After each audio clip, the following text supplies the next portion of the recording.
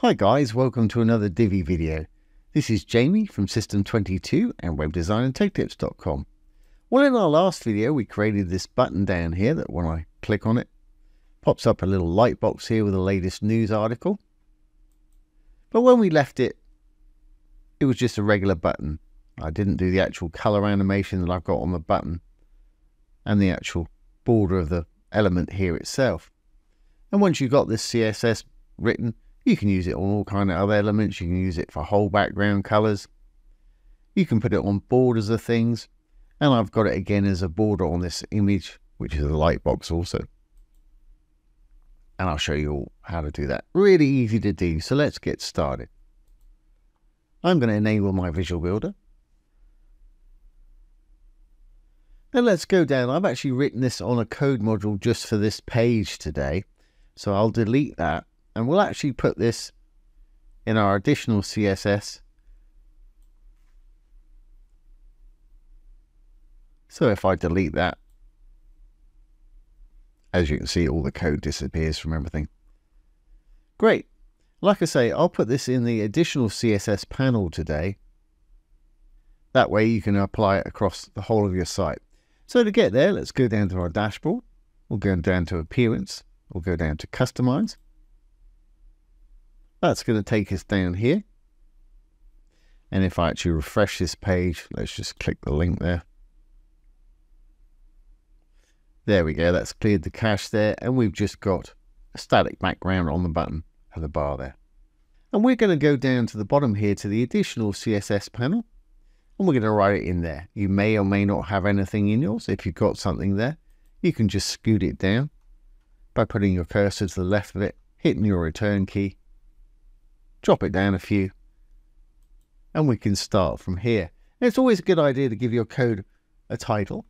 So a title is / / Anything that you write within stars there will not be read as code, so it's a great place for titles. Okay, and let's create a class name now. If I drop down a couple, return. All class names have a dot or a period to start with. There's the dot. And let's call it, I'm going to call it btcch. You might wonder why. It doesn't matter. You can call yours what you want. That's my shorthand for button color change. But you want to make yours unique. I like mine to mean something to me. That way, if I see it in the code, I'm pretty sure I know what it is. And let's put some curly brackets in there. And we'll open those up. That's great. Well, let's just save this now. I'm going to publish it. And we'll come back. I'm going to copy the class name without the dot or the period there. I'm going to go over to my page here. I'll roll down to that button there. And I'm going to give that button that class name. So to do that, just go into the module itself. Little dark tab from module.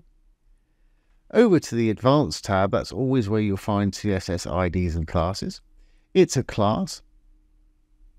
We've already got a class name in there already. Just make a gap at the end. It's okay to have more than one class name. After the gap, paste in that class name that we just created. In fact, that's my old color change one. I can get rid of that. There's the new one right there. Great. Well, let's save our changes here. We'll save the page changes. I'll leave the Visual Builder open because we'll come back here in a minute. Go back to my customizer, and again, I'm going to refresh this page so that that button will have the class name, and we can write our code and see it happen in real time. So let's refresh again. That's great. Now, what do we want our btcch to do, our button change color? Well, I want it to have an animation. And don't forget, all this code will be down below the video for anybody that just wants to copy and paste. I'm going to put colon. We've got to give our animation a name. So again, I'm going to say BT for button. I'm going to put an N on there, and I'm going to say color. It can't be exactly the same as that, but it's fairly close. I want my animation to run for 10 seconds, and I want it to keep on going and going. So I'm going to say infinite. Well, we've told it what we want it to do. Let's actually create this animation now. I'm going to be using keyframes to do this. So if I drop down a couple more, Let's roll this page up a bit so I can zoom in for you while I'm doing this, and you should be able to see things start to happen to this button. We've given it that class name. So just down below, I've hit my return key. I'm going to say @ the @ symbol, keyframes, just what we're using to build this. And the name of it, we gave it btncol. Now I can open some more curly brackets, and we can decide what we want to do with this. So at 0%, I'm going to hit the 0%. 0% is basically when the page loads, or second 1 of our 10 seconds, as soon as the page loads, basically. And also at the end, which is 100%. So I'm just going to put a comma there. I'm going to put 100 and the % sign.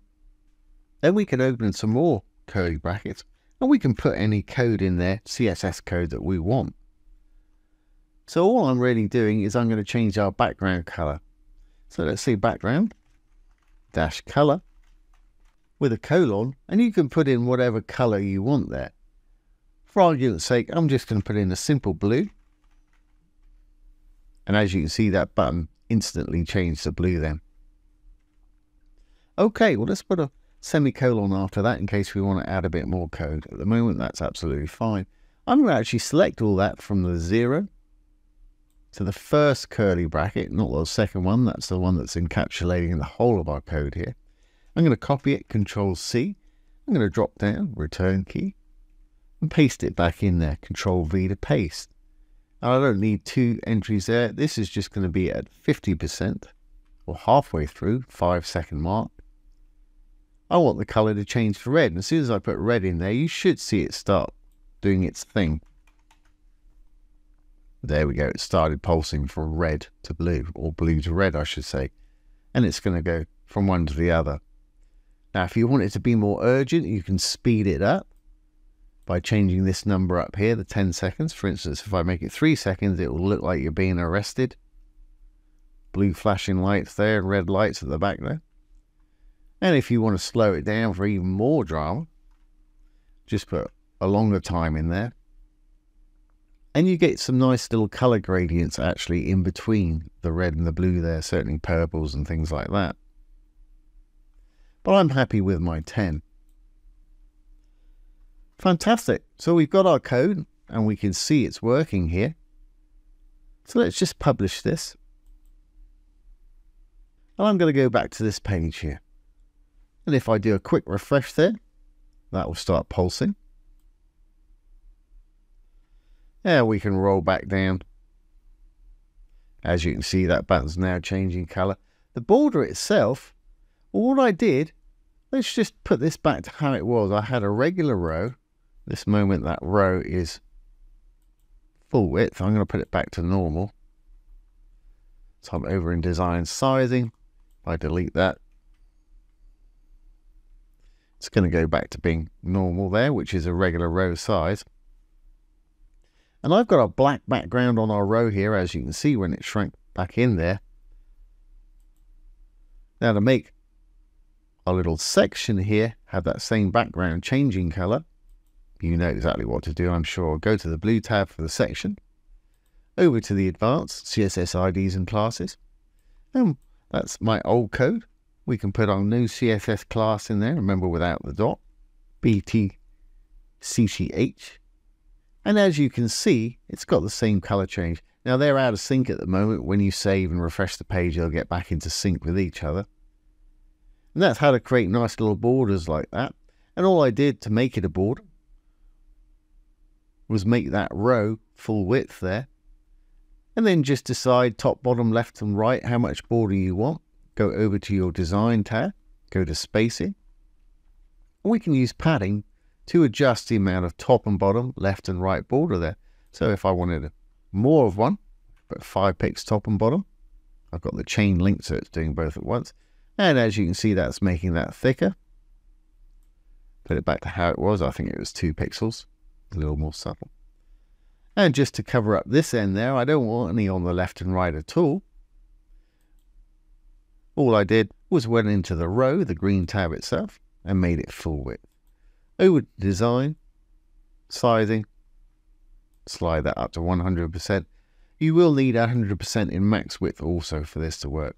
And you've just got two little lines top and bottom there. If we roll down a bit to add it to a module, if you want to add it to a module, I just got a regular call to action module there. If you want to make this whole background animated, really easy, just go in there. You know where to go, Advanced, CSS IDs and classes. Get rid of the old class unless you need it, or you can just add a new one. Put in the new class, and it's animating the background of that. And you can do that on rows and sections if you want the whole row to actually change color like that. For this one, I just had it having a border there. And what I did was, that's a regular little contact form module. I gave it the same color background as the section here, so it looks like there's nothing there. Then what I actually did with this one is I went into the row itself.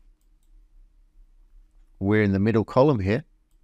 I went into the column, and again over to Advanced, CSS IDs and classes. I added the class to the actual column that it's sitting in. Get rid of the old one, put in the new one. And then all I did was exactly the same. Went to design and spacing, gave it the space. More space you give it, the bigger the border. Same as the one above there. As you can see, that's given that a lot there. Could not be easier. With the actual image, did exactly the same thing. But that time went into the image itself. Made it a little lightbox image. Again, went over to Advanced, CSS IDs and classes, put our new class in there. And you know how I got that border. I went to design, spacing, gave it 3 picks, top, bottom, left, right. And that's a great little eye-catching effect to have occasionally on your site. I wouldn't want to overuse it too much. Obviously, I've got a lot going on this page just to demonstrate. Let's save our changes, make sure this is all going to work on the front end. And let's exit the Visual Builder. We'll roll on down. And we've got a pretty urgent looking button there that's pulsing back and forwards. It's going to get your eyes on it pretty quickly, which is what you want. Click on it. It's going to pop up our latest news. And like I say, if anywhere else on your site you want to apply that sort of effect, really easy to do. We've got a whole color changing background here. We've got a border with a module that has its own background because we did the column there. And we've got a border on a regular image that you can pop out into a lightbox. So I hope you've enjoyed this today and found it useful. If you have, please give it a thumbs up, ring the bell, share, and subscribe to our YouTube channel. Once again, this has been Jamie from Cisco22 and webdesignandtechtips.com. Thanks for watching. Have a great day.